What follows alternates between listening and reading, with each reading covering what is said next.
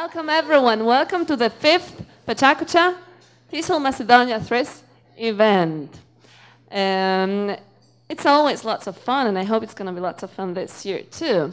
It's my second experience emceeing this event, and I have to tell you that this year it was different from last year, very much different. And I'm going to tell you in a minute why. Well, last year I was told, yeah, you're going to do it. Why not? I'm a fan of Pecha Kucha. So I agreed immediately. And then I had to ask people around, would you be willing to do a Pecha Kucha? What is it? I explained, oh, no, please, no way. I had to send emails to presenters like, please, would you be willing to present? After a lot of struggle and a lot of email exchange, I managed to convince 8 great presenters to participate in the event. This year, I was prepared for a similar challenge. But about it in a minute. First, I would like us to remember what it was like last year and 2 years ago. Okay? So I've prepared a short video for you. You will see some familiar faces. Let's start with that. Pecha Kucha?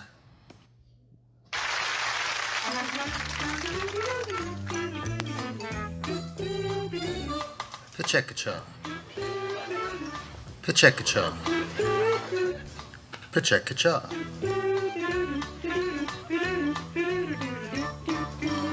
Good evening, everyone. I'm going to start with this controversy of global dimensions, which is the pronunciation of this very term. Some people pronounce it Pecha Kucha, others Pechachka. But if you could read this tiny print here, you would say that it says, for advanced learners, Pechachka. I'm advanced enough to pronounce it Pechachka. That's what I'm going to do. Hello, Margarita. Hello. Hello, TESOL Macedonia Thrace. My name is Noriko. I'm Achiko. I'm Keiko. We are all Japanese native speakers, and we would like to help you solve this controversy of global dimensions. The pronunciation of the term is Seno Pecha Kucha. It turns out that the longer does not necessarily mean the better. Because there are many serious consequences if you beat around the bush, develop a point forever, talk too much about things. You should be more concise, more specific, and speak to the point to avoid this kind of outcome. The good news is that there is life after PowerPoint death. 20 slides, and each slide lasting only 20 seconds, and the slides advance automatically, which means that you have to be very well prepared. And the most important challenge is that you need to focus in a very specific way. That you need to know exactly what you're going to talk about. And if you do not know that, you are really stressed. That's why I'm so relaxed, because I know what I'm talking about today. I'm going to talk to you about my hobbies. One of my big hobbies is reading, but I also have lots of other hobbies. And today I'm going to tell you about the books that I currently have on my Amazon reading list. Hobbies and pets. What about knitting with dog hair? If you can't, you know, these are hard times. If you can't afford to buy wool, why not get some off the dog and knit with the dog hair? Your dog, of course, will be very stressed when you've done that, so you'll need yoga for dogs, just to chill the dog out after you've taken all its hair. Is your dog gay? Who knows? I don't know. I haven't got a dog. I've got 2 rats. They don't seem gay, but they may be. Now, does God ever speak through cats? It's a question that I've asked myself many times. The conclusion I have to say is probably not. Ah, toilets. What's your poo telling you? Probably not a lot. All these books are available on Amazon. Do-it-yourself coffins. So these are all books connected to my hobby. This is my Amazon reading list, and if you'd like to log on to Amazon and look for me, you could actually gift me one of these books. They're Everybody's doing a brand new dance now. Come on, baby, do the Pecha Kucha. Really got a rhythm if you give it a chance now. Do the Pecha Kucha. It's got a bit of rhythm and a lot of soul. Give a little bit of rhythm and a lot of soul. So come on, do the Pecha Kucha with me.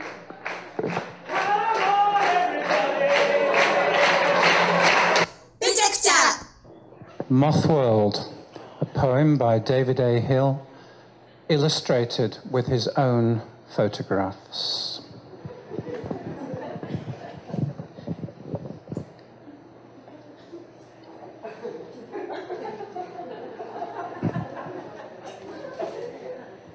Perhaps you do not know the world of moths. Come on, baby, do the Pecha Kucha. On the 20th annual conference of TESOL Macedonia Thrace, I saw it fit to devote 20 slides on the 20 years of OTA. This is a trip down memory lane to reminiscent, understand, and notice change. In these years, we've all changed, but there is one thing that remains unchanged. We are here. The journey starts in 1993. The success was not a happy accident. It was the result of the ingenuity, resourcefulness, and managerial abilities of the people who have been at the helm of RTA. So thank you, Roger, Mariana, Karen, Paul, Elena, Mike, Chrissy, Andy, and Julia. I too am a member of TESOL Macedonia Thrace, where my teacher's voice can be heard. Films. So Kieran, where are you? I guess your time starts now. Films which can be used in the English language classroom. This Four Weddings and a Funeral is one of my favourite films. I'm not a huge Hugh Grant fan, but this film I like very, very much. The slide is not changing. I thought it was going to change. It's changing. Okay. So one of the funniest scenes here is Mr. Bean, and I feel a little bit like Mr. Bean at the moment, because in this, he's so nervous, he's making mistakes, and I think that's what's going to happen with me today. Who are the English? What is this puzzling species? Where does it live? What are its habits? In Cornwall, their people are polite and thoughtful. They take care of your body and your soul. When it's hot, please dress for the body you have, not the body you want. Thanks. Hello. I'm going to talk to you about a love story. It's a story full of passion and hatred and love. It's the adventures of the day, or the adventures I had ever since I met project-based learning. Ever had one of those days when you work really hard, you're sitting at the staff room, another director of study barges in and says, we're going pebble. And you think, pebble? Going on the beach? Great. No, you silly guy. The person sitting next to you takes you in, one in and says, project-based learning. Project what? All right, you think, projects. I've done millions of projects. They're everywhere, ever since I was a student. And suddenly you start panicking, because you realize you've got to teach grammar, vocabulary, do reading exercises, do practice tests, oh my God, and do PBL. Aren't these too many pebbles in your basket? Why do you do all this? We just want our kids to get the certificate, you know, this paper that goes framed on the wall. So get a book and some CDs and just teach. If you do 100 tests with them, then they will pass the exam. And it's like somebody comes and tells me I'm hungry. And I say, okay, I'll give you the ingredients and I'm going to teach you how to cook so you won't be hungry for the rest of your life. And they say, no, I just want a hamburger. Well, I'm not exactly against hamburgers. I mean, no, I meant certificates. Hamburgers are great too. The students know that you care. These are a handful, they drive me crazy. But one time they came and they told me, they asked me, Miss, can we call you mom? And I said, why, how come will you call me mom? And they said, okay, because you shout at us sometimes, like our moms do, but you really care if we learn. I'm warning you, my presentation is not funny. Yeah, I thought I'd give you a glimpse of my teaching adventures. Every year in September, I get a big surprise just like that when I find out I'm getting a post in Thessaloniki, and I go, wow, yeah. Well, this year, guess what? The surprise was even bigger, because I found out that I had to work at 3 schools. This meant 3 things: a lot of commuting, and a lot of teaching, different levels. You know, it makes me feel like I'm a Mary Poppins, because I never get to teach at the same school twice. Did you know that the term Pecha Kucha comes from the Greek language? The word Pecha means crust, and the word Kucha means standing on one leg. Thus, the term Pecha Kucha is used to describe presentations that only scratch the surface and do not provide an in-depth and balanced analysis. Pecha! Creativity sets us free. Creativity takes courage. As Matisse said, life is not about waiting for the storm to pass by, learning to dance in the rain. That's the whole point. We must not be stable, because creativity gives us the wings to feel like that and to be happy all the time. Tick-tock ticks the clock. Tick-tock, it never stops. Tick-tock beats my heart. My very first Pecha, let me start. When it is their bedtime and they cannot fall asleep, storytelling is the answer, not counting sheep. Pecha!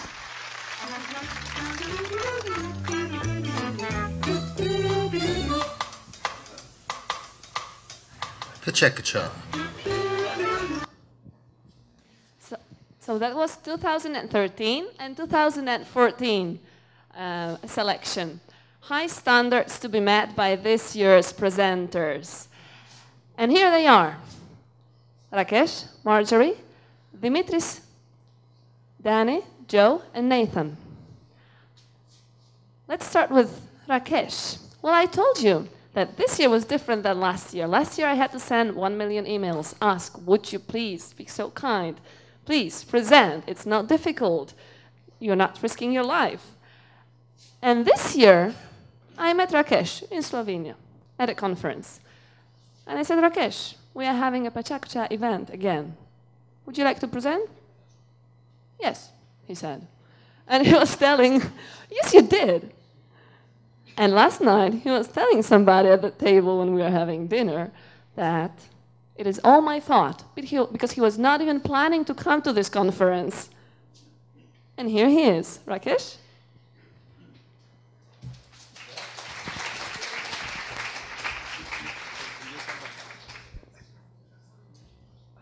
I hope my voice doesn't give up on me. That's her side of the story. She actually twisted my arm, and the arm twisting comprised looking at me very sweetly and flashing her eyelids up and down, to which I couldn't say no. So I was duped, seduced, somehow manipulated into coming here.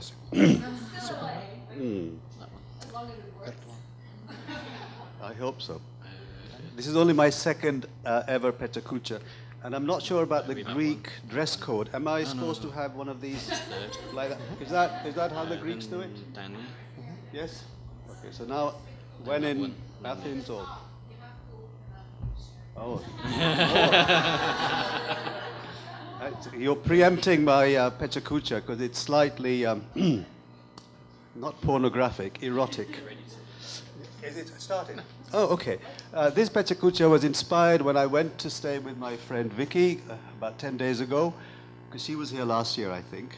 And I was telling her about a very famous dictionary. None of the Pecha Kuchas have talked about dictionaries. Mine is all about dictionaries. And so by the end of this expostulation, I looked it up in the dictionary, big word, you will not be able to look at or listen to the English language ever in the same way again.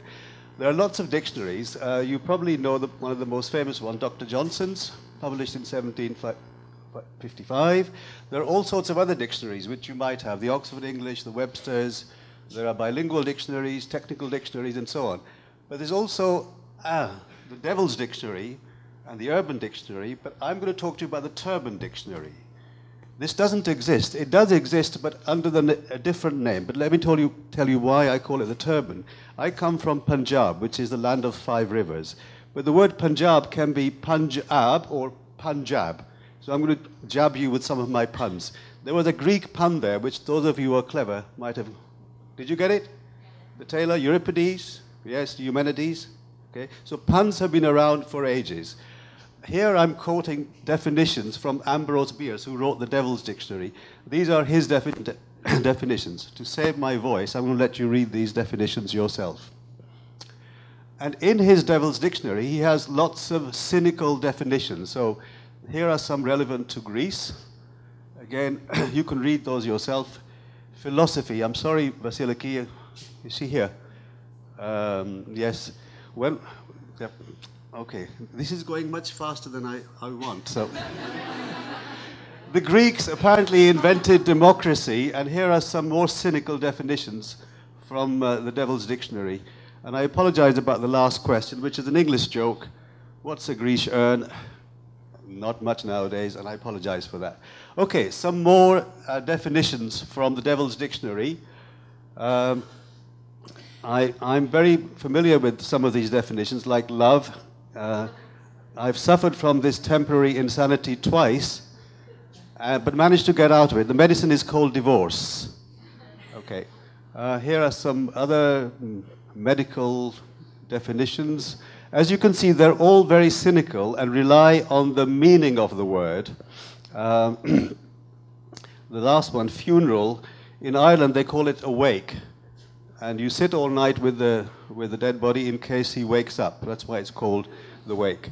So, most of the Devil's Dictionary definitions rely on semantics, but sometimes, occasionally, it relies on spelling as well. So, Hebrew, a male Jew, as distinguished from a Shebrew, a female, okay? And so he's beginning to look at the sounds of words and not just the meanings. So here are the differences between the Devil's Dictionary and the Turban Dictionary.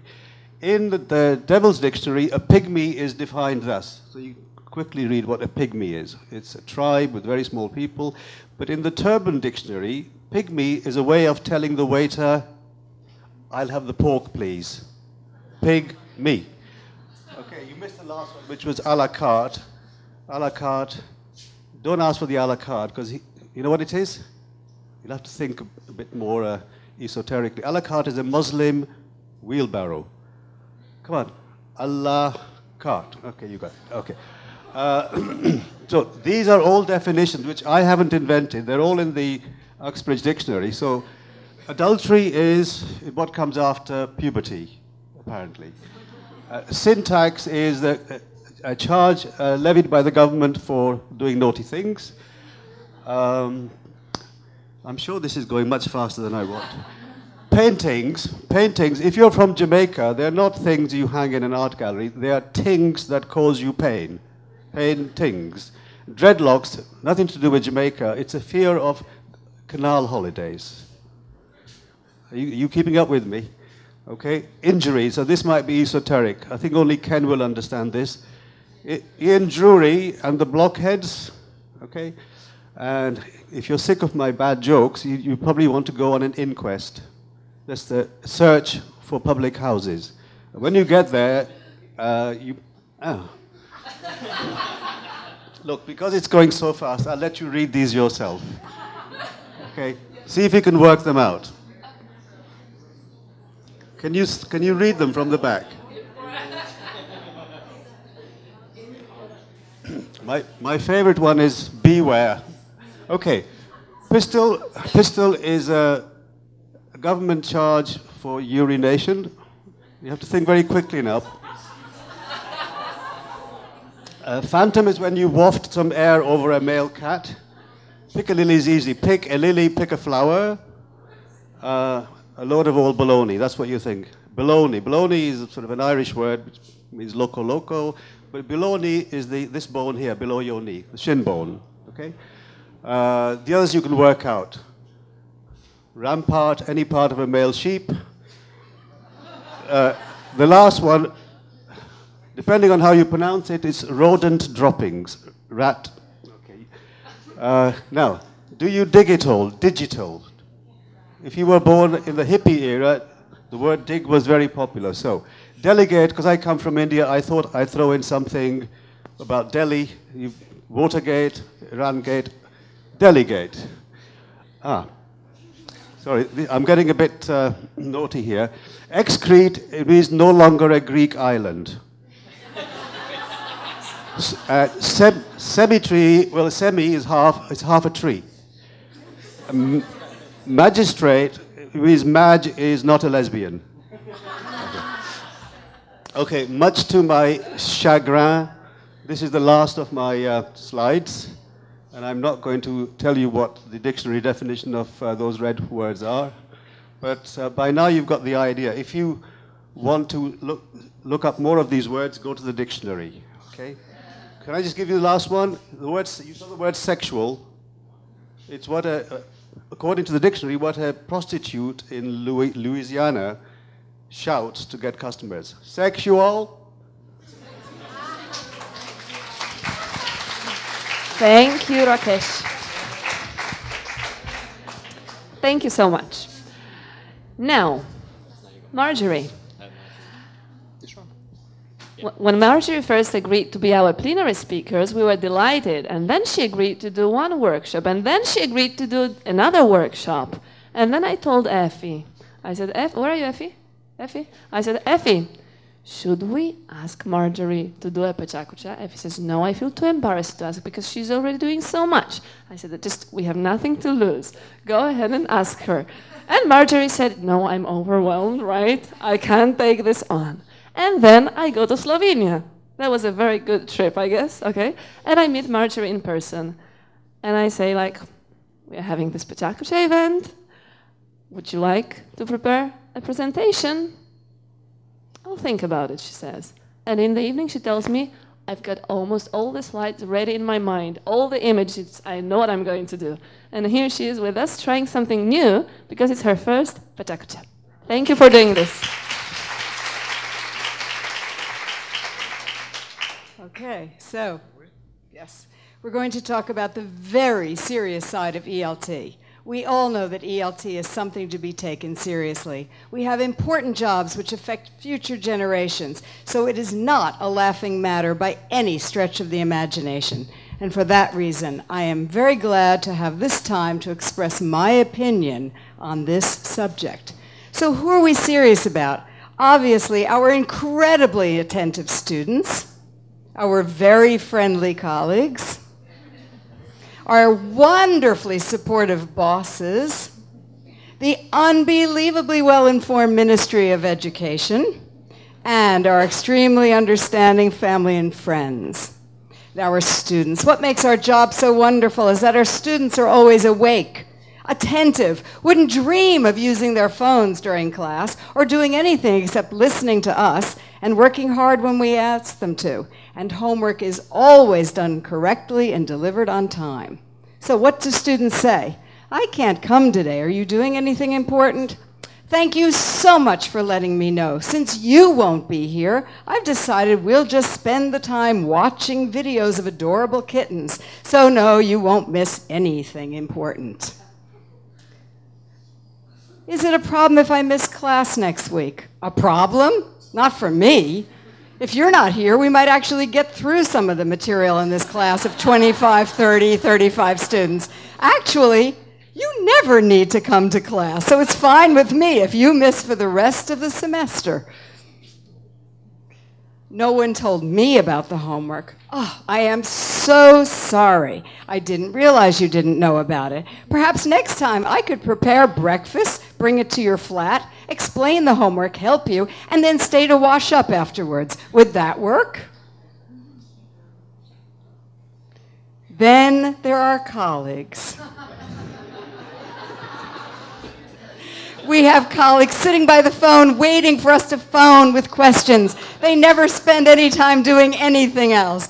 They just hope that we're going to phone and say, could you give me 5 or 10, 15 minutes, or perhaps several hours of your time? And they have questions like, could you send me your lesson plan? I didn't have time to do one.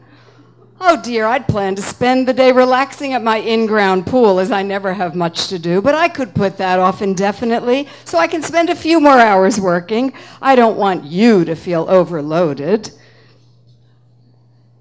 I never had a problem with that group. Really?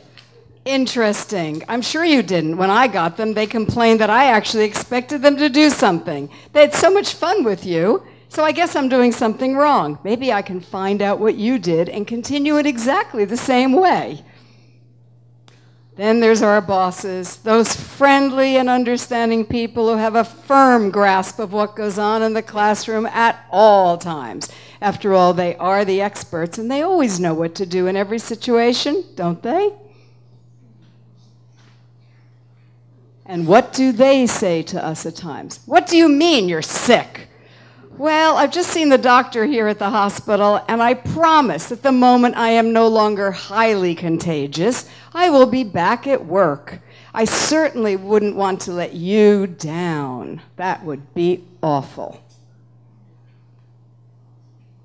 Your students sing too loudly in the music lesson. Oh, so sorry you were disappointed in the lesson. I'd hoped to do something much more dramatic, like set the classroom on fire, like the pupils did at the school down the road last week.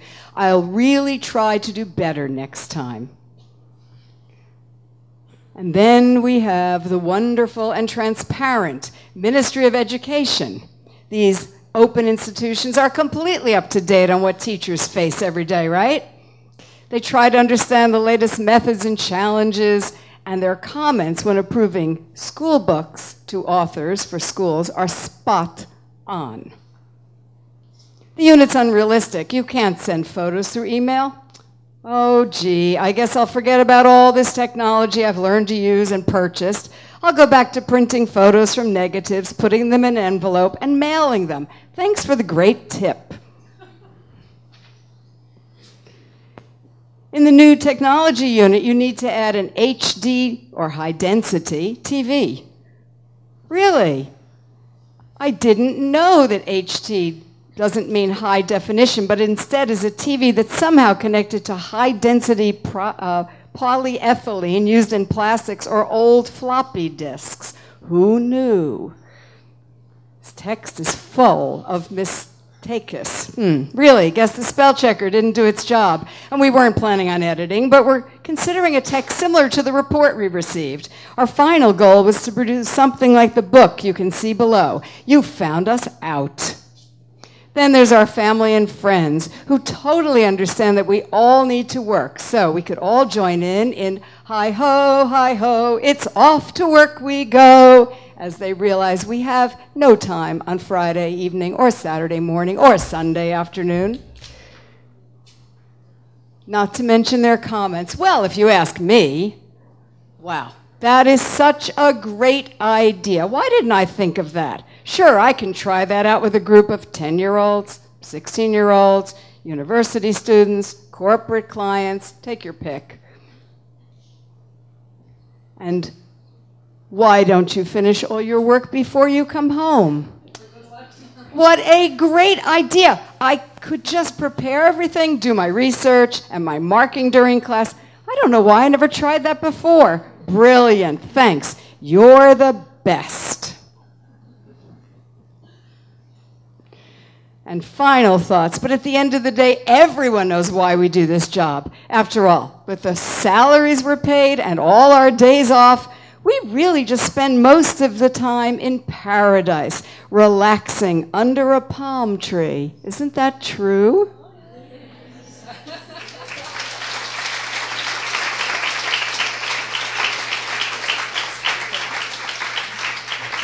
And I hope you noticed that 99% of the photos were taken from ELT pics.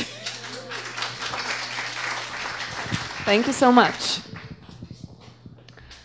The next presenter, ladies and gentlemen, is not here. He's not with us today. Yeah, let me say it. Dimitris Primalis, he presented his Pecha Kucha for us last year, and you saw some samples of his presentation about project-based learning in the video that we projected earlier. So Dimitris, because of some health issues, could not come here, but he's watching us. Hello, Dimitris. Say hi to Dimitris. Hi, Dimitris. So he's watching us, and he has sent us the recording of his presentation. Are we ready for this? No, I have to say how it all started. Yeah, with Dimitris, it was a very difficult story. It was very difficult to convince him to do a Pecha Kucha this year. I'll tell you what happened. Last year he presented, and he sent me a message like a couple of days later. Can I present the next year too? So that was that tough. So that's how I got him convinced. Okay? Dimitris Primalis.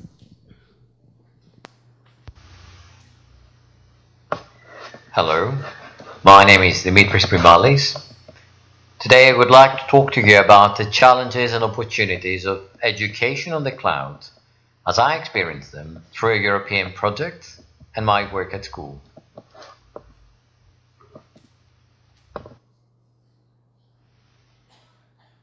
I think I can see you wondering, talking about clouds in a country that adores the sun? The cloud is actually a metaphor for using the internet in a variety of fields, ranging from business to education.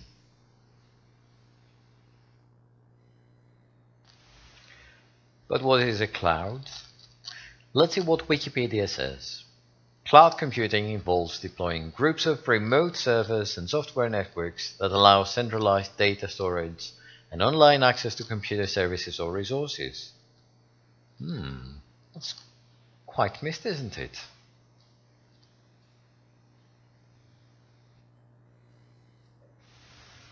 In simple English, educators and learners can access and share data.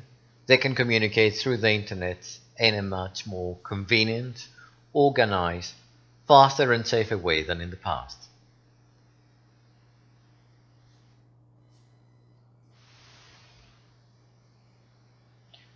As long as there is internet access, one can learn anywhere, whether at home, on the bus, on the beach. Knowledge can be accessed through your personal device very easily.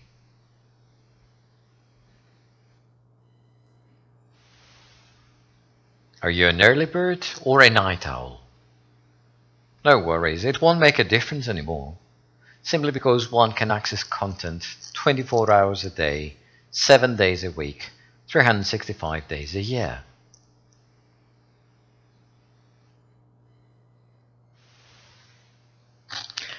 I think I can guess your next question. How may education on the cloud affect our daily teaching practice? Well, let's think of the prospects in terms of homework, feedback, collaboration, communication, different learning styles and methodology.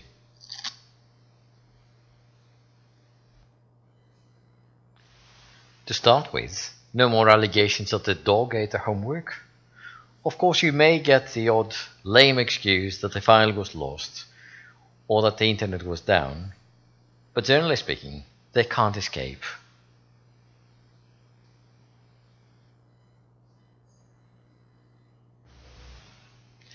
Your students can receive personalized feedback in the form of text, audio, video, or a combination of all these. In this way, you can give feedback in the most discreet way.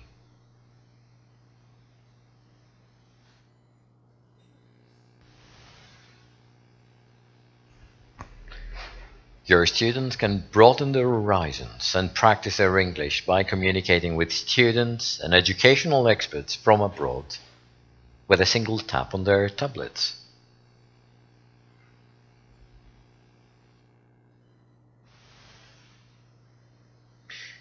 If sharing students' work in the past required mountains of photocopies and permission from a disapproving director of studies, now it can be done electronically, real time, online, even by absent students who are at home.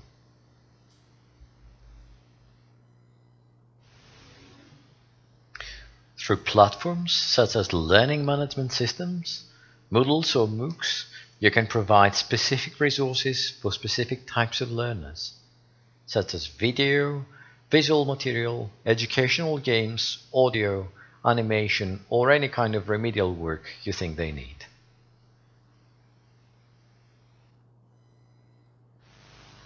In terms of methodology, you can set personalized goals for individuals alongside class goals. You can provide special resources and extra practice material, for instance, for an individual learner who needs to improve her listening skills.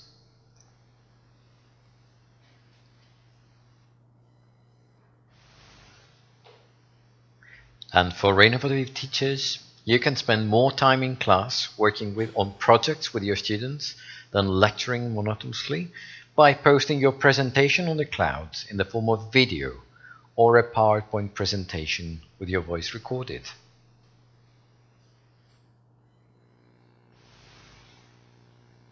It's not all cloudless though. Infrastructure cost, installation and maintenance, security can be a headache. So make sure that all your investments are cost effective.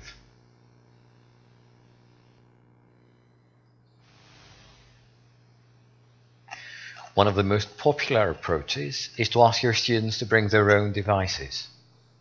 This often causes problems of compatibility with different operating systems. Opting for cross-platform applications can save you time and effort.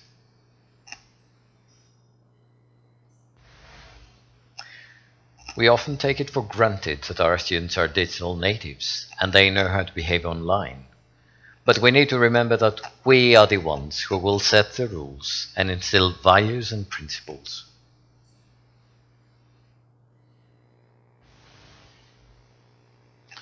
And finally, are we ready to adjust our teaching? Are we ready to relinquish our role as authorities? And are we ready to facilitate autonomous learning?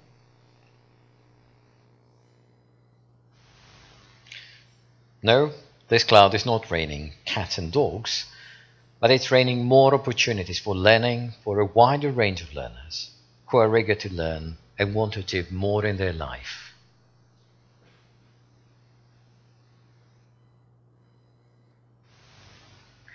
If every cloud has a silver lining, then make the most of this cloud silver lining to your students' benefit. Thank you very much.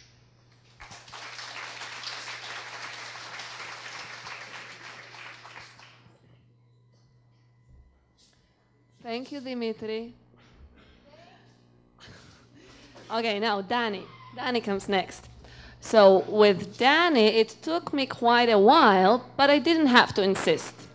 So we have been Facebook friends for some time, and because he is a presenter, so we talked about our convention, what he might do when he comes, and I said also that we have this Pecha evening. Would you be willing to present? Yes, send me a link, send me a sample, and then he just said, I'll go for it. So go for it.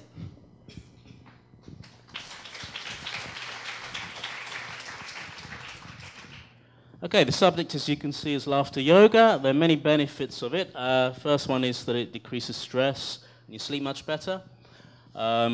Improves breathing and helps you lose weight and look young, as you can see from my example. Also reduces heart disease, and it's a natural painkiller without any side effects. And there are many other benefits of laughter yoga too, which are not on the slide. There are many kinds of laughs, which... this thing working? Yeah, it's definitely more than 20 seconds. Yeah. I could speak for hours, but... 2 minutes.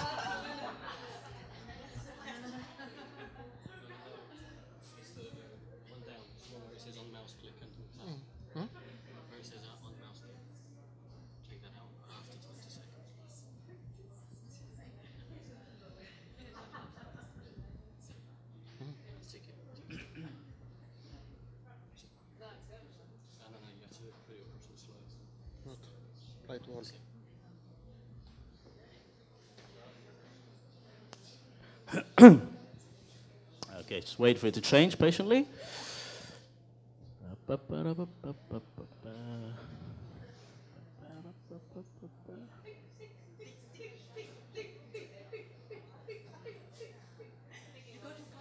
Okay, this is the welcome laugh, which is the one I usually use at the beginning of a session. This guy in the picture here is named Zoran. This was taken at the 2013 Slovenian ITAFOL conference.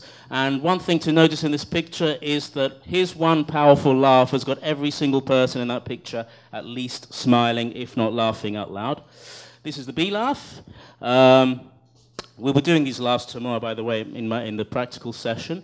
As you can see again, everybody here is quite actively involved. And there are actually over 1,000 laughs which exist in all the different laughter yoga clubs around the world. This is the elephant laugh, another one we'll be doing tomorrow. This one here, as you can see, is also quite fun. My favorite laugh is the next one coming up, which is called the milkshake laugh. Here it is. This was taken in one of our many clubs in Rome, in a kindergarten school, as you can see, lovely background there. We'll be doing that one tomorrow too. However, there are some laughs which we won't be doing tomorrow because they're a bit more, let's say, intimate, like this one, which is the belly button laugh, where you get the vibration from one person's belly to another person's head, and it goes right through. It just takes one person to laugh, and you can feel the vibration going right through. These are all qualified laughter yoga conductors. This is an international congress. This one also is another intimate laugh, is the canoe laugh, and this was taken at Roma Club again last year. And one of the things people ask me is, okay, you do your laughter yoga in your English lesson, but what do you then do with your students after that? Well, I then get my students to do lots of things. I got some primary kids here in Sicily to make some group statues. This was one of my favorite ones they came up with. It does make you more creative and more open to different kinds of learning. And then in the summer, I was teaching in a summer campus in the UK, and I was trying to get them to make words with the body. I don't know if you can actually identify what the word is here. Can you identify it? Yeah, the V's misbehaving, but yeah, it should be love. And then I had a very lazy group of students who were just lying around in the sun, and I thought they weren't working, but in fact they told me that this is a word. You can probably guess it. They've made it image style. There's the smile and the two eyes. So again, if you're creative, you can come up with anything, so I'll give them credit for that. And then from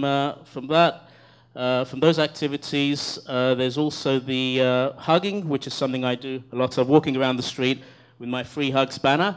This is a lady selling glasses in a shop in the middle of Rome that I came across.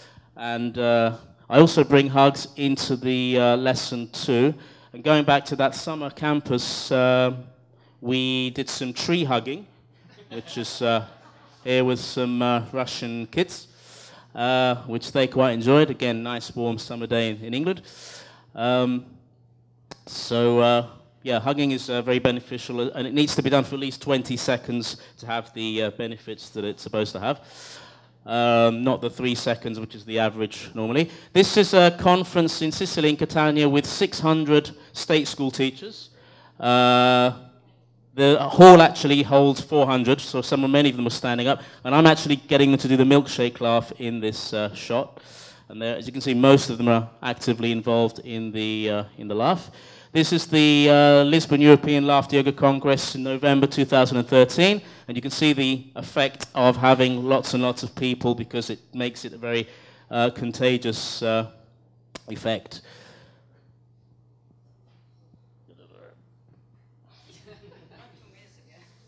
Okay, I had a workshop at this conference, and these were the people I had after 2 minutes of the conference. I put on a bit of music to warm them up, and I came and I thought, what the hell are you guys doing? This was one of the photos. It was just unbelievable. These, again, they've been laughing together for 3 or 4 days, so they're already in a kind of crazy mood. I won the first prize for best makeup as well.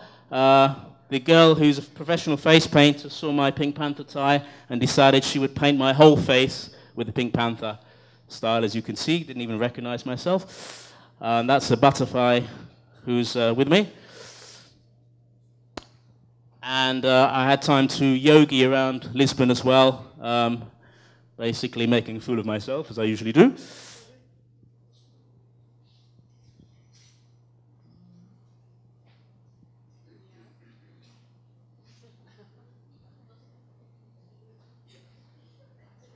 Okay, this is the national convention in Italy. We're actually the biggest growing country at the moment in Europe. And everybody here is doing the lion laugh, which is very, very good if you suffer from thyroid. We'll do that again tomorrow as well. So this, said, was our national meeting 2013. Big group photo. This is me with my red nose. This was taken at the Gold Age Festival, which is a festival for over 50s. Proposing activities. We had our laughter yoga stand there too. This is my Facebook picture as well. Some of you might recognize it. And finally, I think the last one should be kind of a mix of some of the pictures put together. So this is the After Yoga presentation. Hope you enjoyed it. Thank you.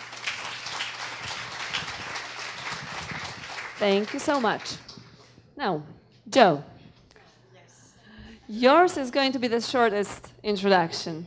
One day I receive a Facebook message which says, "Hi Margarita, count me in for Pecha Kucha."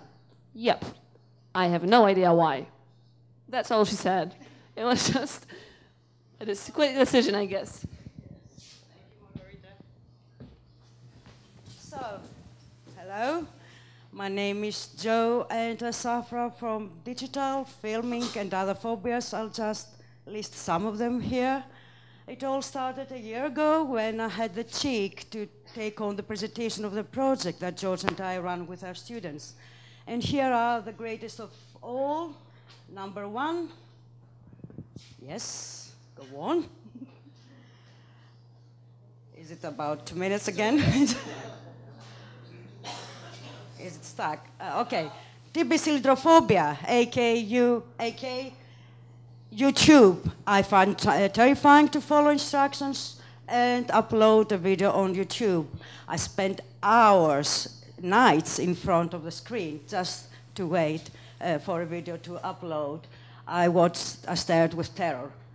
Cataractophobia, aka Pirate Bay torrents. One of my greatest secret wishes is to become the Jack Sparrow of World Wide Web.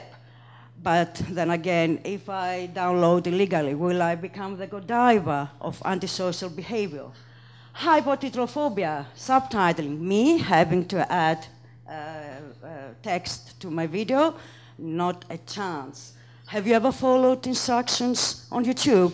Then you must be the new Einstein of the day, the Stephen Hawking of the digital universe. Aidophobia, me having to edit a video, not a chance.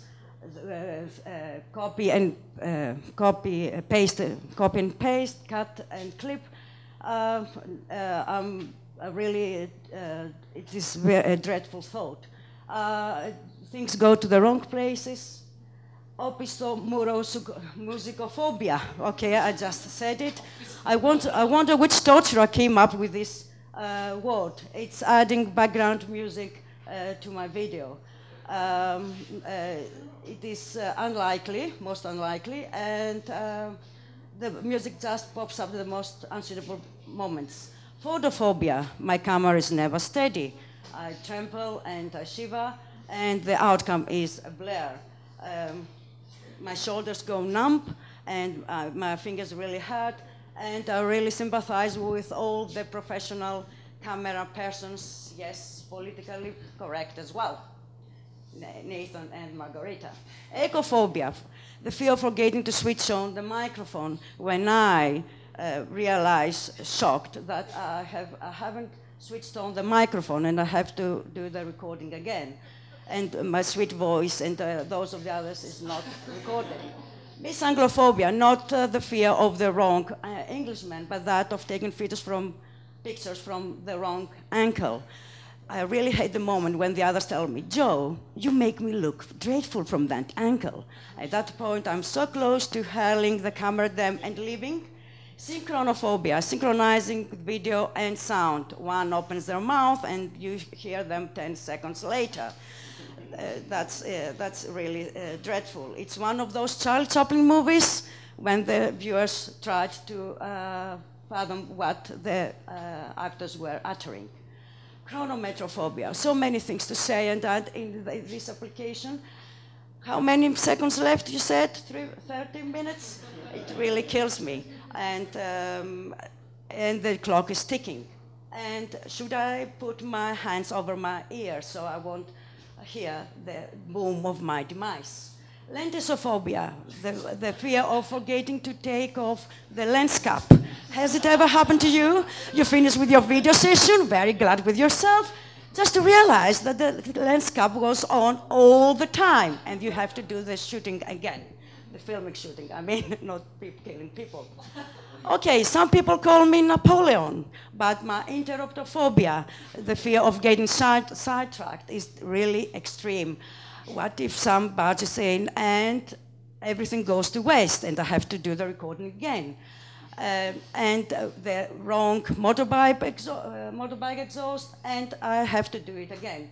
Postsumophobia, not these lovely chaps with their tight undies, but that of having to repeat the shooting.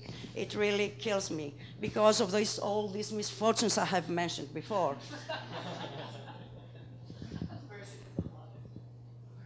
Scriptophobia, all this thing, remembering these myriad lines, one word's forgotten, and chaos ensues in their heads. At that point, I'm willing and ready to tear and chew the script, kill the scriptwriter, and shake the actors from their shoulders. Yes, Margarita, I know that my PowerPoint should be ready by now. Oh, these bosses, these Pecha Kucha organizers are so demanding. Not the slightest chance to give you to procrastinate. Sip your coffee, browse the net, enjoy the sunlight. And yes, I suffer from applicophobia. Which application? Why?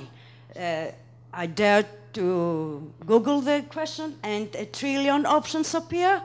I just sit there scrolling up and down the pages. As simple as that. Opisthohomophobia. Okay. Well, the scene should be set. Have you got the foggiest how many parameters there are? I asked a fellow professional, and only a mathematician could analyze the sheer scale of the number. And yes, frigophobia, the fear of freezing and not knowing when to start. This is Dimitris Primalis. We and myself, we had to do an interview last year at the convention, and the camera person started shooting, and we just stood there staring at each other, not knowing when to start. Quite awkward, I would say. And of course, Pecha Kucha phobia. But I think I have just overcome it. So thank you for bearing with me and my phobias. Please, a big applause for George Raptopoulos. Stand up, George. He is the torturer. He has been my amateur psychotherapist this year and who came up with this long, tongue twister, words for phobias. Thank you. So that was the beginning of March. I had my 5 presenters, the ones that have presented so far. And we had this board meeting. And I say, okay, so how are the preparations for the Pecha Kucha going? I said, just fine. Yeah, but I still need 1 person because, okay, 5 will not be enough. I need 1 more. I need 6 people. And then Nathan turns around and says, I'll do it. So that was that easy this year, okay? Nathan. Thank you, Margarita. Okay. Unfortunately, mine's not as funny as everyone else's. I'm going back to basics. So, are we ready? I'm going to start with some of my passions. You all know me for photography. A few of you know me for motorbikes and also my cuddling of other bikers. My love for football, especially any sports. My love of farming and my love of video games and 3D design. And it'll go in a minute. I admit, I'm a nerd. I play flight simulators. I play space simulators. I play truck simulators. I play medieval simulators, I play space engineering games, I play many other games. Anything, really. I am a gamer. Now, there's a wide variety of game genres. There is the role-playing games, there's the first-person shooter games, there's the strategy simulation games, there is simulation games which you can do anything in, and there's also the massively multiplayer online games. As I said, I'm an avid gamer. I started back in 1984 with the Acorn Electron, which was the baby of the BBC. I then moved to the Commodore 64, and in 1994 I had my first PC. And it was a dinosaur. One of my most memorable games that actually got me into gaming in 1984 was David Braben's Elite. This was a space simulator, flight sim, and it was the first to introduce the sandbox genre. Basically, you could do anything, and it became a cult hit. Just before Christmas, David Braben re-released it as Elite Dangerous and brought it into the 21st century. Gone was the wireframe graphics, in came the true-to-life graphics and simulation. There's many games that can be used as an education tool. Recently, Minecraft was announced. It's being given away to every Northern Ireland secondary school. It was part of their Culture Tech Festival. Why? Just why are they giving games to schools to use? Minecraft was quickly recognised for its educational potential because it offers children compelling ways of learning about architecture, agriculture, and renewable resources, as well as how to solve the horrible creepers that appear at night, if anyone has played Minecraft. Personally, I don't play Minecraft. I've played it a couple of times, I didn't like it. I play engineering games, medieval engineering or space engineering. With space engineering, you have to go and find the resources before you can build anything. And I mean, you have to mine it, then you have to turn it into ingots, then you turn it into other things. Another space-oriented game that is being used in education is Kerbal Space Program. It's a game based on a fictional world called Kerbin, and your aim is to get the Kerbals into space.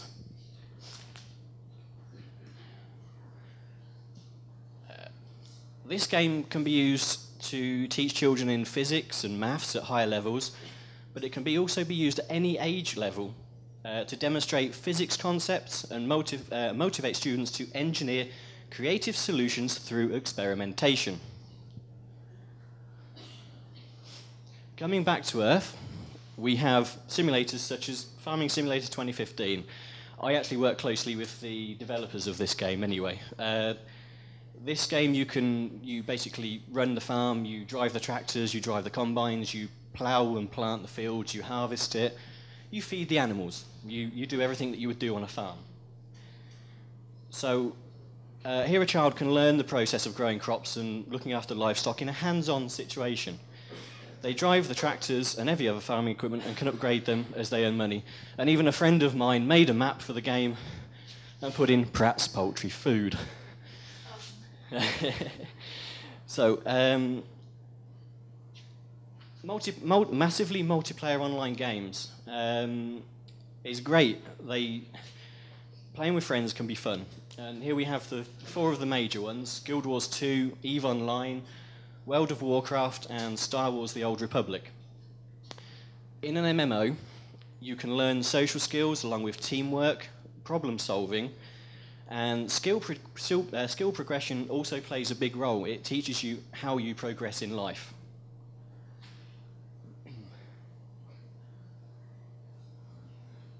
And it'll change, right. Going away from the PC, I'm a PC gamer. We have the consoles. Consoles are also good as an educational tool. You'll be surprised. We'll change in a minute.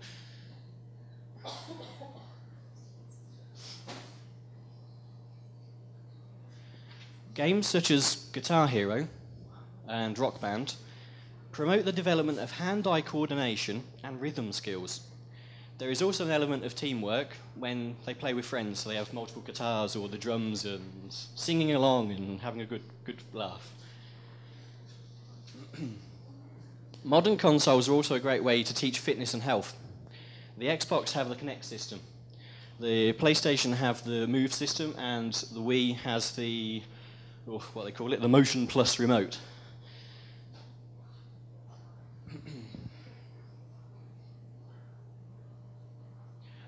All the consoles have similar games in their collection. They all provide various sports and fitness options, not just for children's, but for adults also.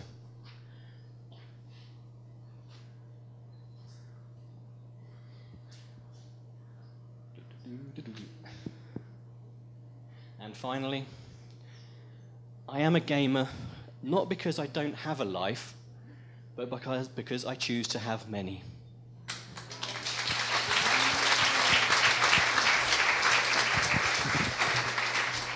Thank you, Nathan, and I would like to thank all the presenters for their presentations today. And I would like to thank you all for being with us today.